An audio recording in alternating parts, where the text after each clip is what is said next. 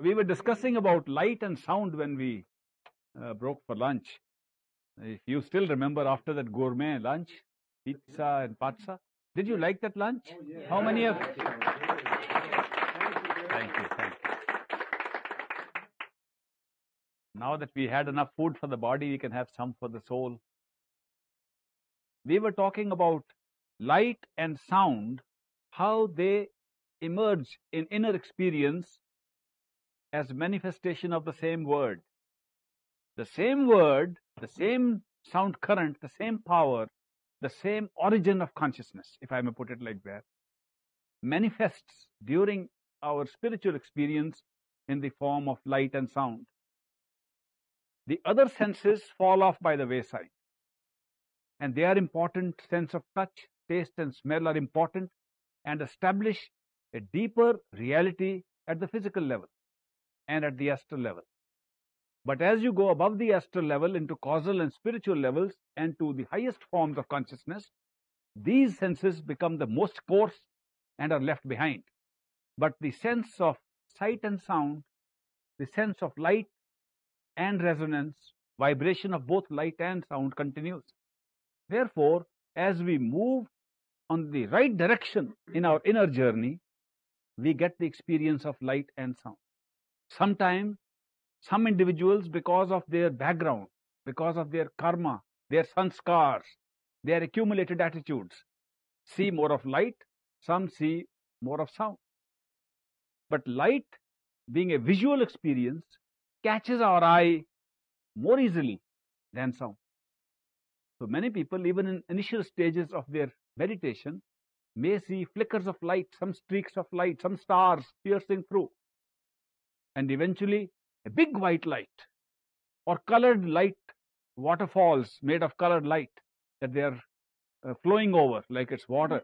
All those beautiful colored and white scenes of light that you see inside are coming from the same source. And that shows that we are moving, being drawn to ourselves. In death, in the experience of death and near death, we also see signs of similar light and detachment from the body. That we take our visual power away from ourselves and we can see that the body was dying and not us. We are still conscious. And still we can see what has been variously described as the tunnel of light or the light coming from a direction or angelic presences, that there are some beings present who we may not be able to see or we may be able to see. So these experiences are all experiences of withdrawing the attention from the body, almost like vacating the body of consciousness and moving on to another form which has a longer life than this body. And this was the kind of experience that you referred to yesterday. So these experiences only convince us that our own reality is more permanent than what we see here, and this body is not as permanent as our own reality. To go to our own reality, to follow the spiritual path, is to attain immediate permanency, because you can experience death while living. You can experience what would happen if you were to die, and therefore you are no longer afraid of death. One of the things that happens by this meditation or spiritual path is you lose the fear of death. After you lose the fear of death, you also lose all other fears. Strangely, fear is an emotion in which we get frightened by our mind, our own mind, telling us, who knows what's there? Nobody is afraid of anything else except what may happen. Who knows? Fear is coming from not knowing. Nobody has got fear by knowing.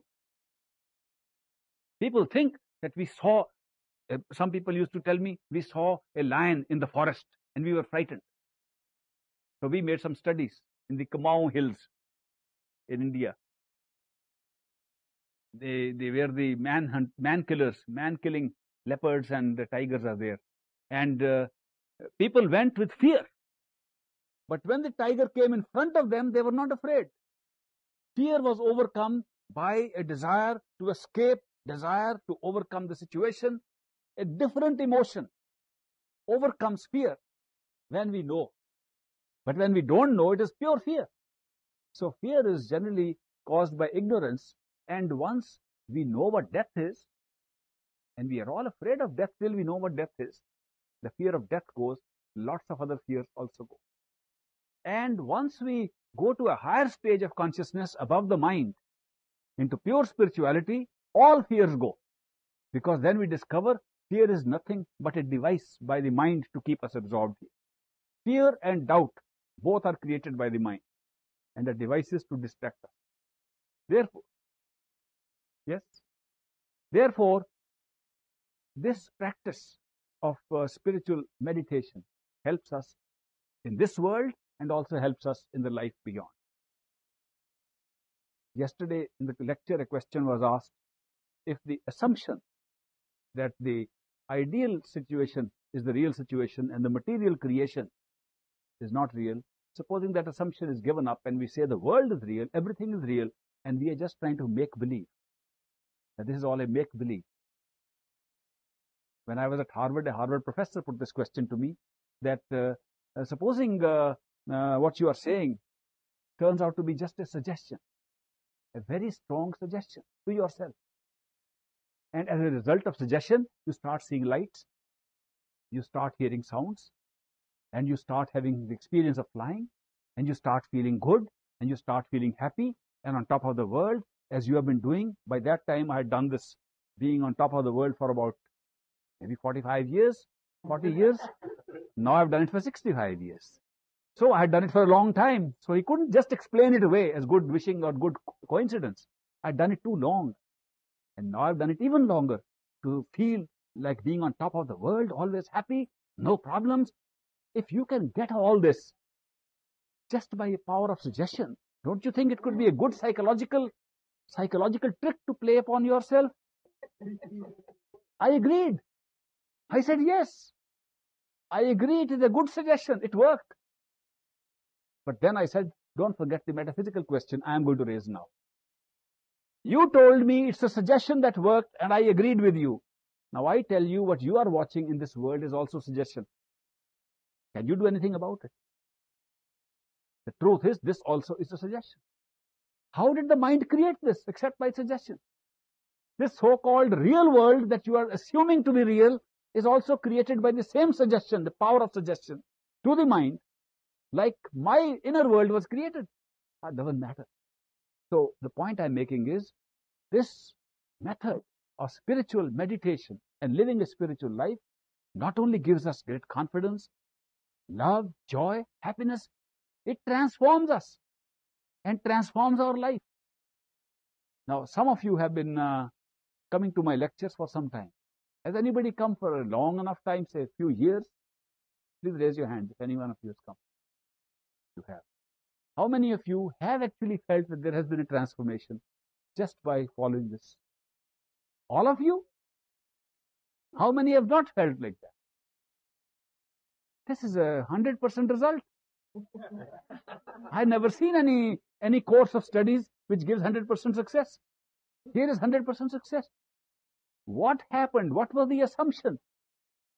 Is not of that consequence. We can keep on arguing all the time. Is it real? How can we believe it? Is this philosophy right? Is the other system of meditation better? Is this better? Is this master the real one? Is that master the real one? Are we being fooled by somebody? Is this person a saint or a con man? We can keep on this kind of a debate and investigation for life. And then we die and are reborn to start the investigation again. What good is that? It's a waste of time. It is like the story of the man who fell into a well. You heard that before. A man fell into the well and he couldn't get out. He tried his best. He couldn't find. He didn't have enough steps to go out. He moaned and he groaned and he was feeling sad in the well. He didn't know how to get out. A passerby, hearing the moans and groans of this man in the well, came and he found the man was trapped in the well. He brought a rope and lowered the rope and he said, "Come out." The man who was in the well, as an aside I might tell you, was a professor of philosophy at some time. The man in the well said, "Before I pick up the rope and come out. I want to know how I fell into the well. That man said, don't you think it'll be better if you came out of the well, then while we are walking, we can talk about how you fell? No, unless I know how I fell into the well, and I'm sure why I will not again fall into the well, why should I catch the rope? Secondly, how am I sure that when I catch the rope, you will pull me out? You might drop me in the middle. First, answer all these questions. I want to be sure. And the man outside said, have some faith, have some trust. I am lowering the rope to you. All right, I'll tie the rope with something and you climb on your own. And I have come to help you because you are moaning and groaning in this well. Once you are outside, we'll discuss everything. He said, no, I must first be satisfied. You must give all the answers to my questions. I won't proceed. After a while, the man outside said, I left my job to come and help you and you don't want to be saved? Okay. He left the room. Okay, you stay in the well. Walked away. Sometimes we act like this. We get opportunities to get out of our state. And we are so busy examining the pros and cons of how it happened, the process, the procedure, and our state remains the same. And we don't get out. We don't take a chance in getting out and stay in a worse state. That is how our state can become because of our so-called intellectual mind, which wants answers to questions more than it wants reality. There are many people who would love to hear nice answers to questions. When I found this trick that people want the answers to questions, I prepared some very bright answers. So in the beginning, I used to give talks and give such good answers interspersed with a lot of jokes. They said, boy, he knows the truth. After 5 years, I would meet them. They would ask the same questions. I said, but I answered that one. They said, but the answer was so good, we would like to hear again. And I said, what about your spiritual progress? Oh, we haven't done any meditation.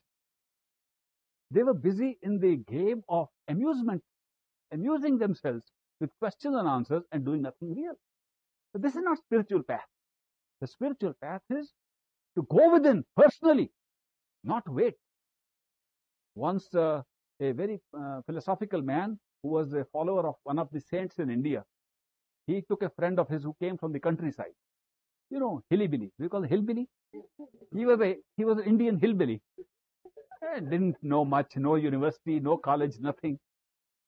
And that boy came, and this professor said, I'm going to take you to the discourse of a perfect saint. Perfect mystic is in town. He's giving a discourse. I'll take you there. So the hillbilly said, that's great. I'll come along. So he went with the professor's cousin. And when they were in the audience, the mystic said, the truth is within you. Put your attention behind the eyes and go within. The hillbilly got up and walked. And the professor ran after him. What are you doing? The discourse has just started. He said, but he said, go within. What good is my staying here and listening to more? First I should go home, go within, and then come back to listen to more. Professor suddenly realized he was a practical man. All his time, he had heard hundreds of discourses and never tried to go within. And here is this hillbilly fellow. He comes and straight away catches the point and runs after the first line in the discourse. The truth is very simple.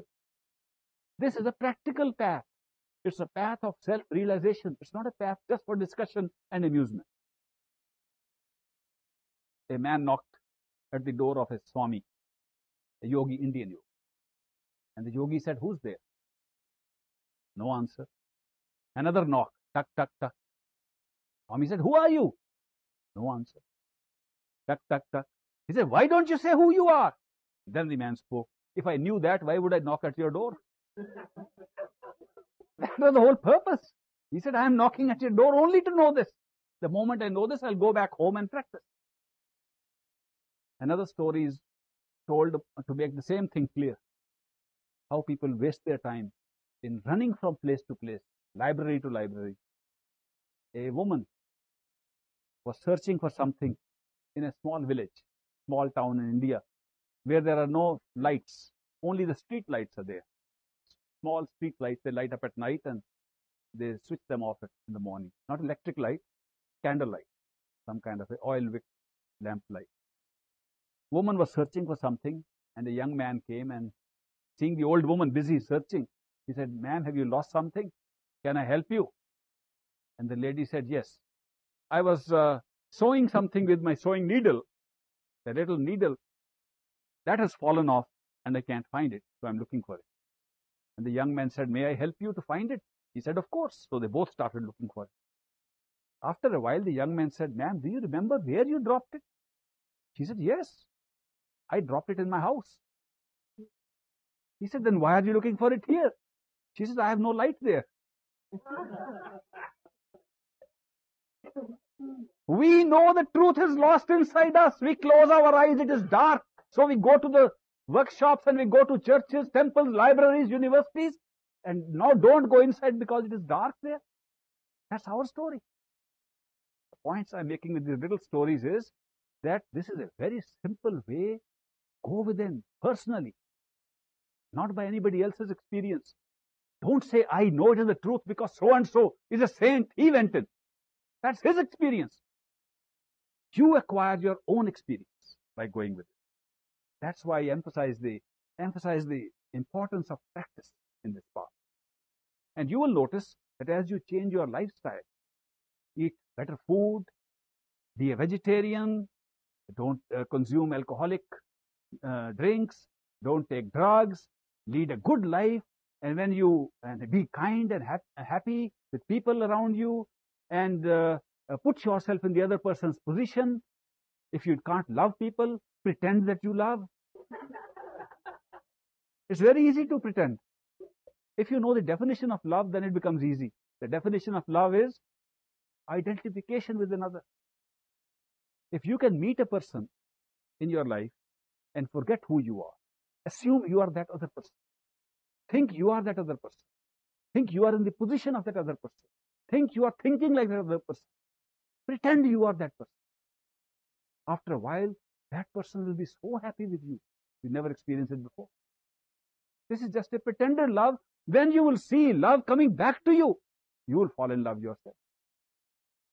Love is identification. Love is not an ego game. I love you. What have you done for me lately? It's not something that you claim. Love is the only experience in this physical world that puts our ego aside. Nothing else puts the ego aside. Meditation makes one wild with ego. I do so many hours of meditation. What have you done? I am the greatest because I have a great master. I found the path earlier. How long have you been a follower? I've been so many years. This is terrible. Ego arising out of the very path which is supposed to cure ego. And there are others who say ego should be fought with a hammer. Break down your head if necessary. I am nobody. I am the worst sinner. Nobody was worse than me. I am the humblest of the humble. All the time inwardly believing, watching, have people recognize my humility? And therefore, am I emerged the winner? This is even worse ego. The ego of saying I am great is not so bad.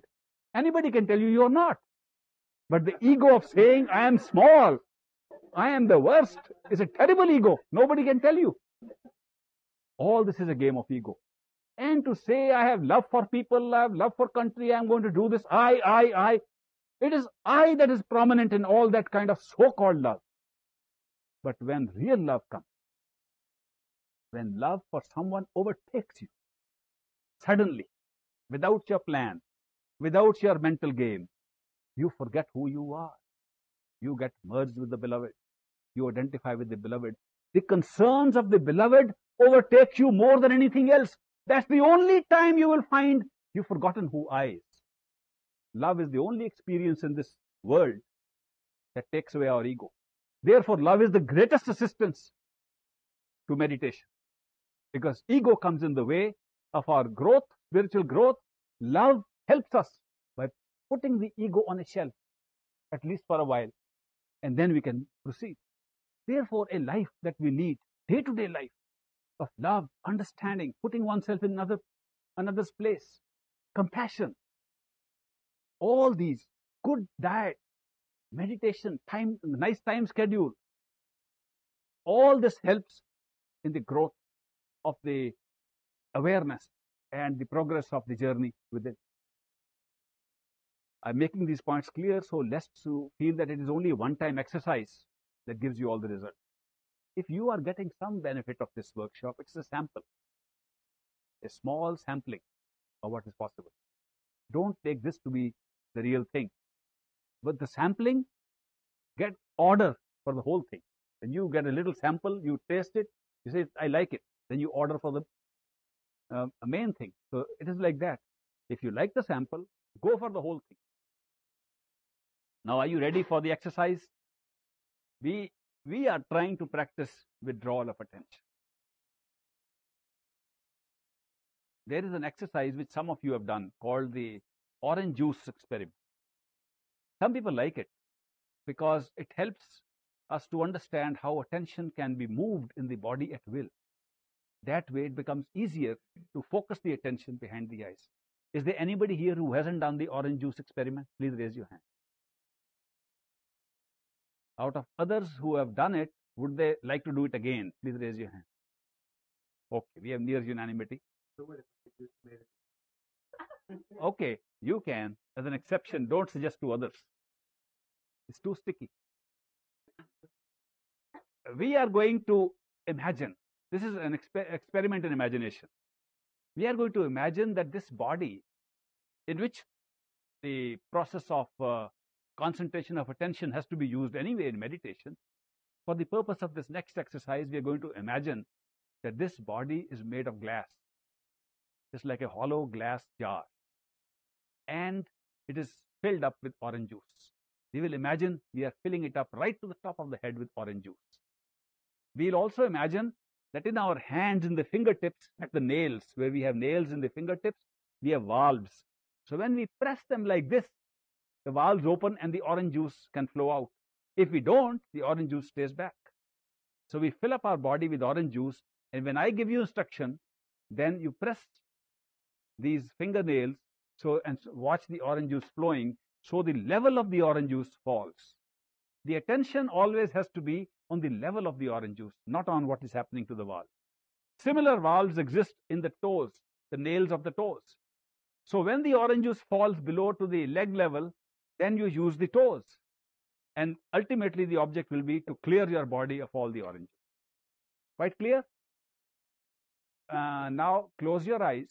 Assume you are made of glass. Now once you're made of glass, you can't move around too much, you'll crack. To make the imagination realistic, imagine it's glass, it'll crack if you do it. Now fill up the whole body with orange juice. Fill up the whole body right to the top of the head. Make sure the arms, the legs, the torso, the face, forehead, head, right to the top of the head, it's all full of orange juice. Go all over the body and make sure it is there. Now press and squeeze the valves in the hand, in the nails of the hand, fingers, so that some of the orange juice should slowly come out, and the level of the orange juice in the head should drop to eye level. As soon as it drops to eye level, stop. Slowly, slow, very slow, drop by drop. Bring the orange juice down to the level of the eyes. When it comes to the eye level, stop and hold it there. Now gradually press the nails and get the orange juice to the nose level. When it comes to the tip of the nose, stop.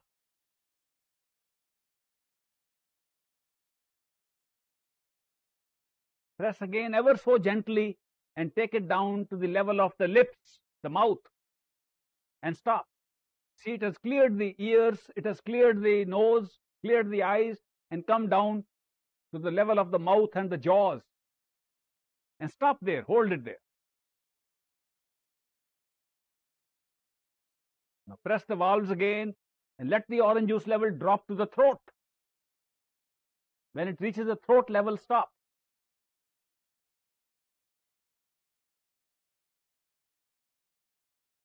Now open the right side valves only of the right hand, so that the orange juice starts flowing out only from the right arm.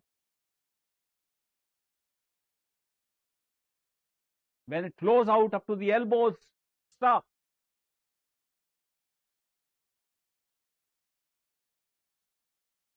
Now take the left side. Press the valves of the left hand and let the orange juice flow out from the left arm. When it reaches the elbow, stop.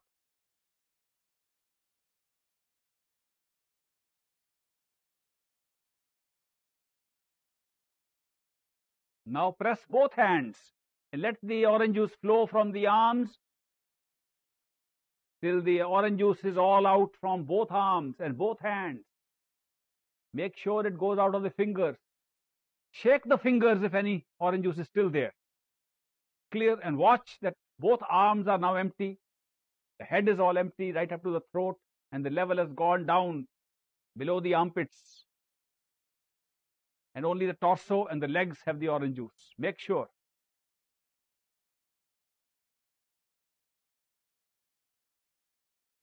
Now press the valves in the feet.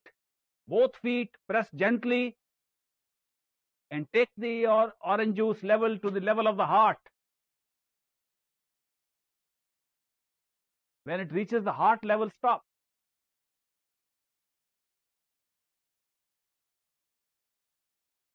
Press the valves in the feet again and take the orange juice to the level of the navel, in the middle of the intestines, the pit of the stomach, at that level, and stop there. Hold there. Watch it and control it. Hold.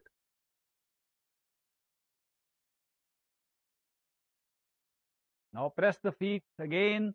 Let the orange juice flow so that the whole torso is vacated and orange juice is only in the legs. Clear up the rest of the body. Keep it only in the legs. Now press the valves again of the right leg and let the orange juice flow up to the knee level. When it comes to the right knee, stop.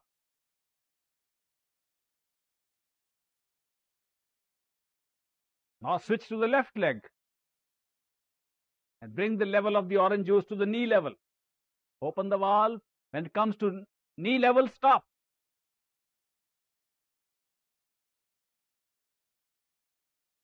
Now press both feet and let all the orange juice flow out of your body and the legs. Let it just flow out. Let it clear the body completely. Look at the whole body and shake part of it if you find that any orange juice is still sticking there. Look at the body, see where orange juice is sticking. Shake that part and let all the drops of orange juice flow out from the hands and the feet. Keep your eyes closed till I count 5. 1, 2, 3, 4, 5. Open your eyes. Are you feeling clean or sticky? How many feeling clean? How many feeling sticky with orange juice? You did a good job, all of you. Did anyone have a difficulty in this experiment? Yes. A little tension there, trying to control, not emptying too fast.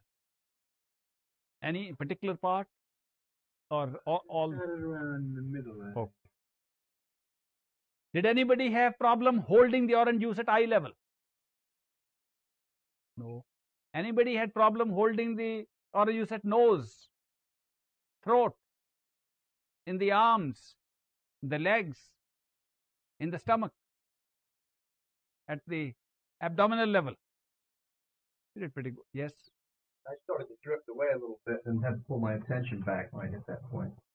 At the navel point? Yeah. That's where you also got A little high around the a heart. little around the heart. These, yes. But when you said leave the orange juice in your leg, then you say squeeze the orange juice out of your right leg. The orange juice from my left leg kept overflowing into my right leg as I'm sitting down. Okay. Yes. Posture problem, huh? I don't know. Could be. Yes. I had a had a scuba diving outfit sitting in the eye center. So when I started filling up with orange juice, then I imagined myself in a scuba diving outfit, And then as the orange juice started coming down, I started treading water at each point that you suggested we stop. And then down to the tip of the nose, I tread down to the throat, and I see myself swimming in this orange juice. And then when we finally get to the feet, I realized that I was, on the floor, and I just flew back up to the eye center. You had a good experience? Was the rental scuba? Rental or own? No, I owned it. Okay. Okay. The idea of this exercise was to be able to control where we want to place our attention. And not that the orange juice exercise takes us anywhere. It's just an aid, again, an aid to practice of concentration of attention. And did anybody feel that when I said shake off all the orange juice, did any orange juice still stick behind in the bottle? Anybody had any drops sticking anywhere? No. Yeah? In the feet? It wouldn't go?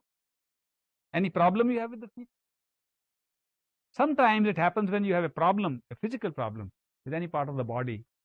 You get the feeling that it's difficult for the orange juice either to be held there or to move, and at the end of it, you still find some sticking there. Sometimes this exercise has been used for self-diagnosis, which part of the body needs attention, and this orange juice can give you a key to that. Now we go back to the purpose for which this was done. The purpose is to be able to concentrate on being where you are, behind the eyes, which is the eye level.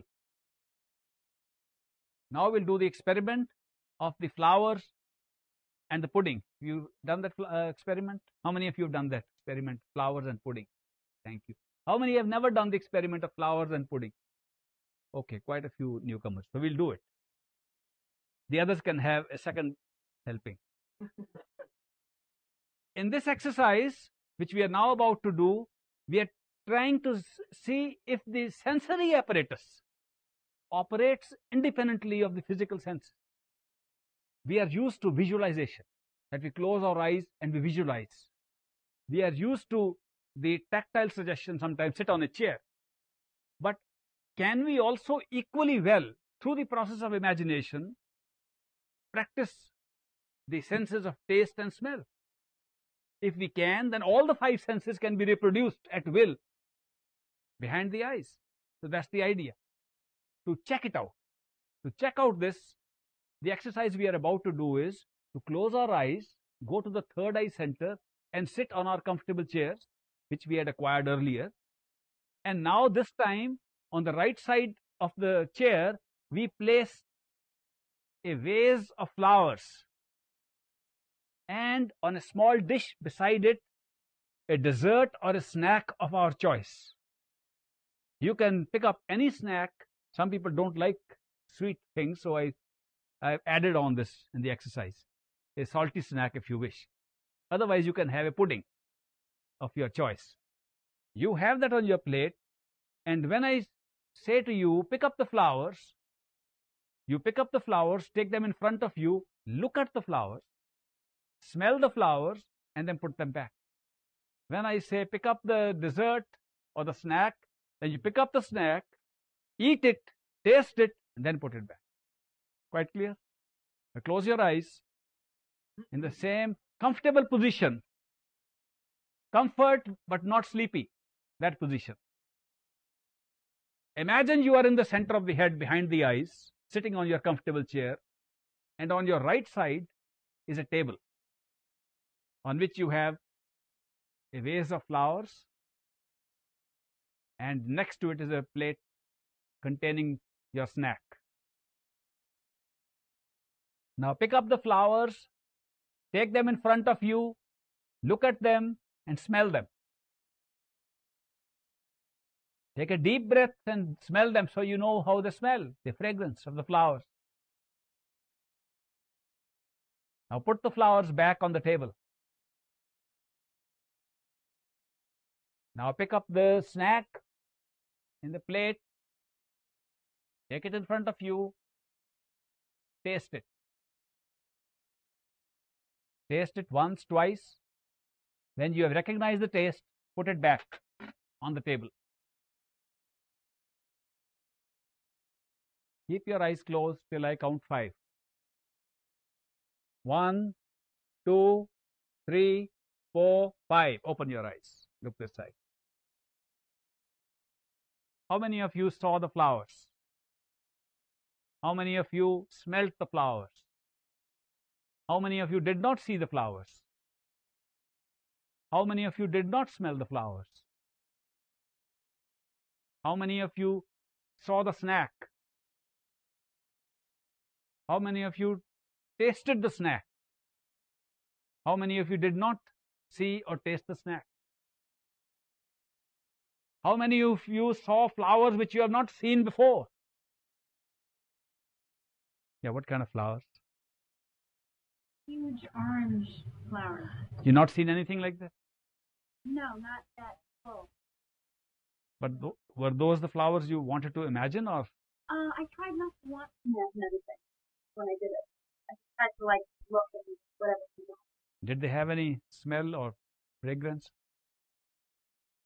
What flowers did you see? Mine are like stripes that were in the pattern of a butterfly. You know, pink and like a black center. And when I went to put them back, they changed into like artichokes. When you put them on the table, they changed. Okay. Did anybody have a flower smelling so unusual you haven't smelled that before? Any strange smelling flowers? What about the pudding? Did you get your favorite puddings? What did you taste? What did you taste? Oh, I had strawberries with like this Italian custard on top. Really good, and I was upset that I didn't finish. Did it really taste good? Yeah. Anybody else tasted strawberries? Let's go back to that again and have yours. That sounds great. Yes. I have a question. Can Yes. you eat eggs? Mine had custard pudding. It had eggs in it. Oh my God. So you didn't eat for that reason? No, I tasted it. It's been a long time since I had custard pudding, so it was something that I kind of enjoyed the taste of. It's been a long time. You mean there was a repressed desire for that? Probably. Okay, many of these things come up from our own memories, from our own subconscious desires. Some of them come from simple day-to-day memories of a few days ago, but some of these come without that. That was not the point of the exercise. The point of the exercise was that in consciousness, in this power of imagination, what we call, we have the power not only to imagine and see something, we have the power to taste and smell and touch. All the senses are intact in the power of imagination. So when we say we have an astral body or a sensory body, it is not a body. The astral or sensory body is just the sense perceptions by themselves able to move away from the physical. And we call it, Without the body. yes, it is just as real, it's more real than the body. It's more real than this body. It fits into this body and makes this body real. Just because it is fitting into this body, it makes this body real. When this body dies, that still lives. The same sensory body still lives and can still use the same senses. So this is just an experiment to show that we have the power of imagination extending to all our sensory perceptions, which in turn are creating this universe for us. This universe is being created by these sensory perceptions. I, in the beginning, talked about mantra.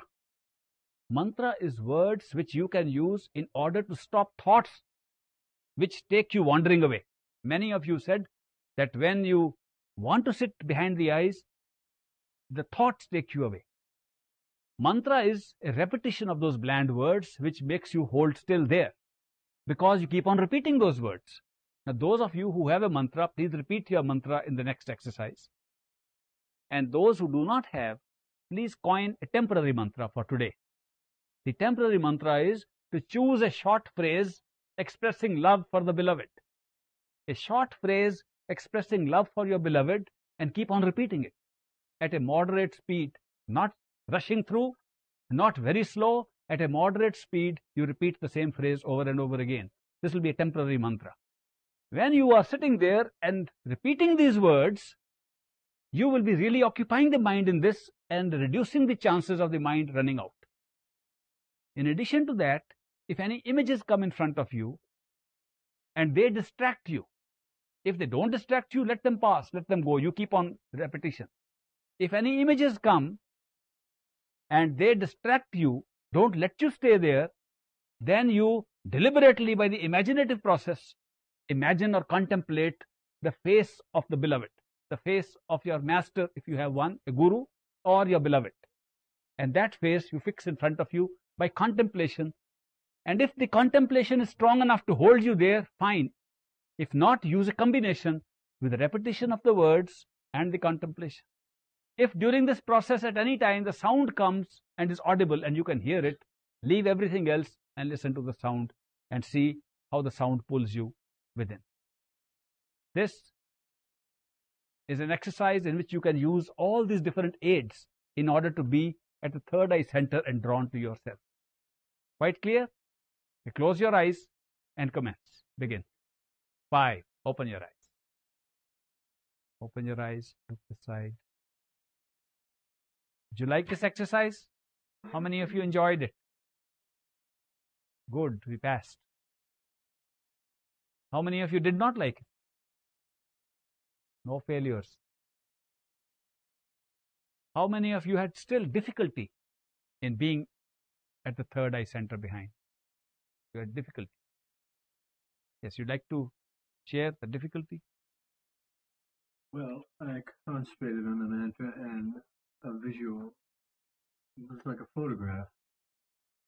And after a while, I kept seeing other photographs of the same person at different times of their lives.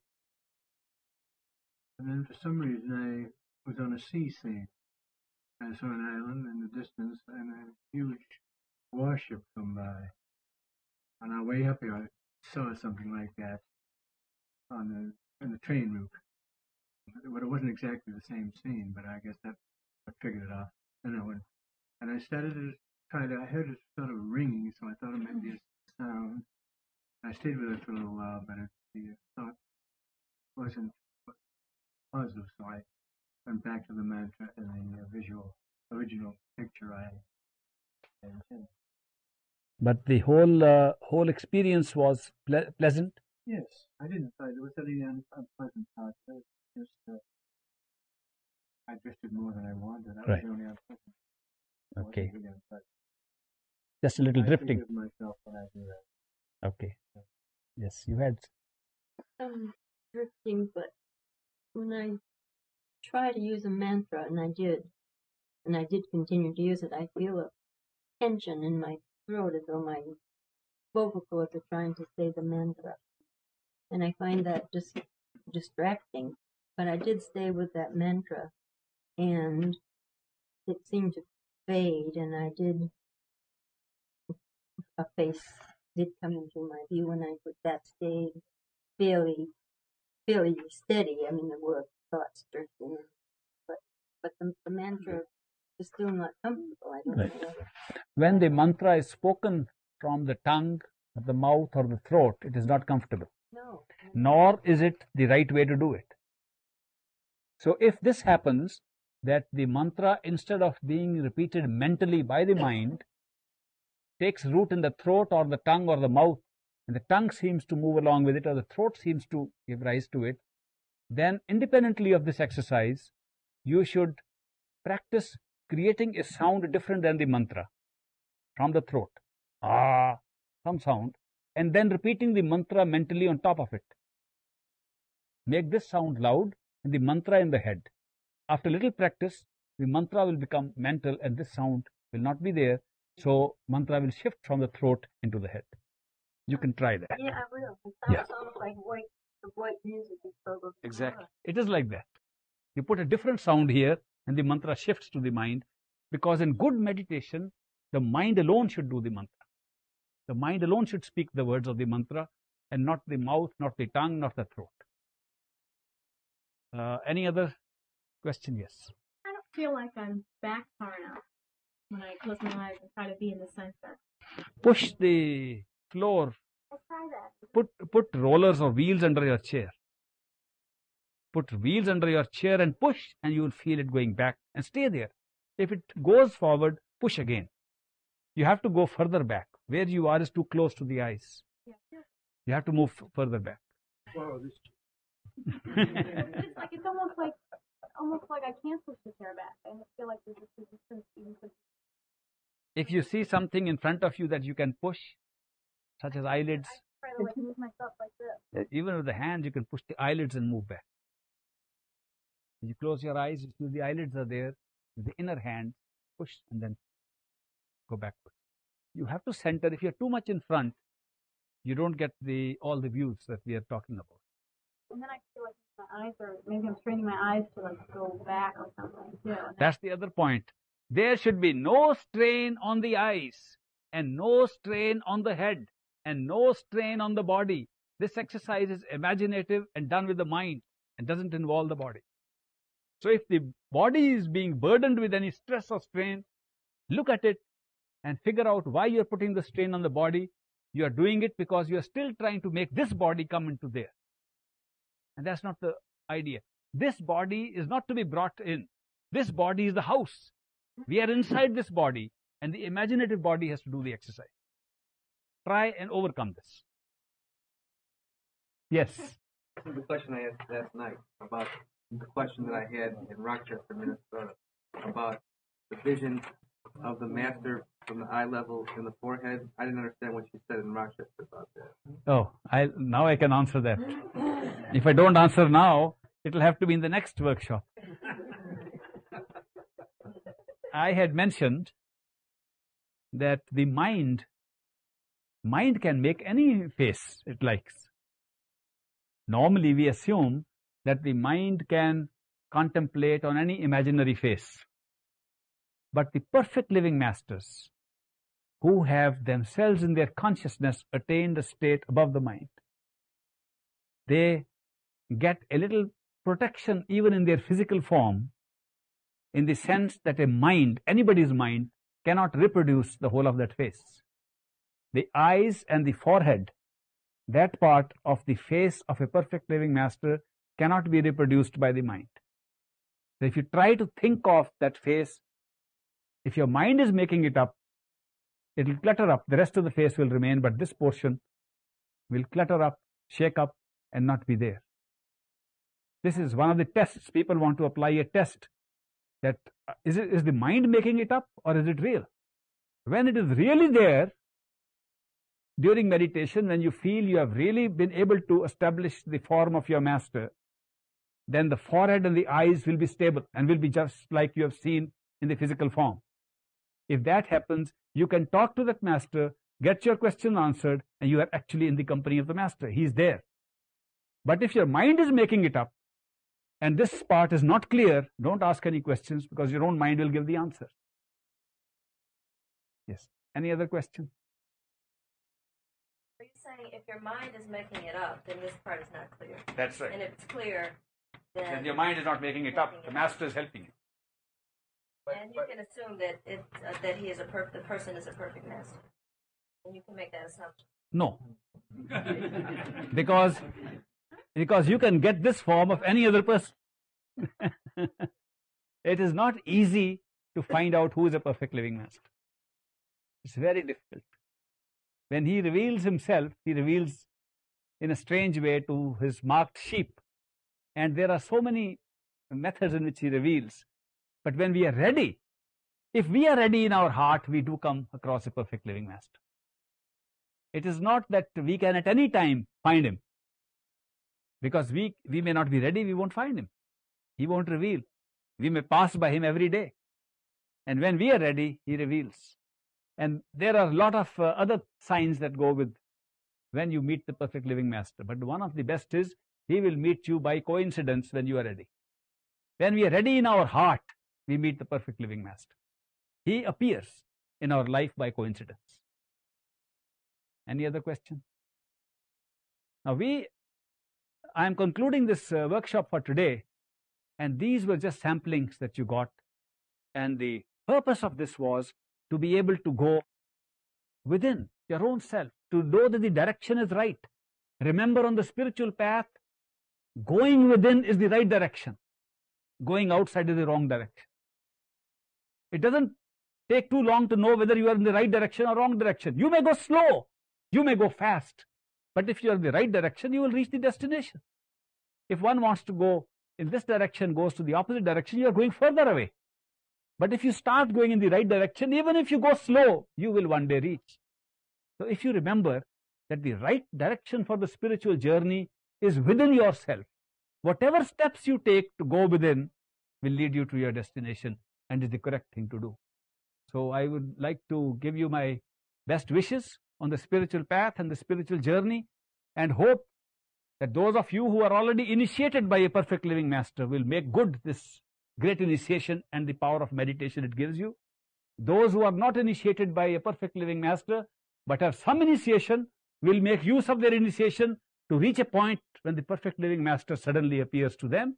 And those who have never been initiated, by their intense seeking and readiness inside, will come to the coincidence of meeting a perfect living master. Thank you very much. God bless you. Goodbye.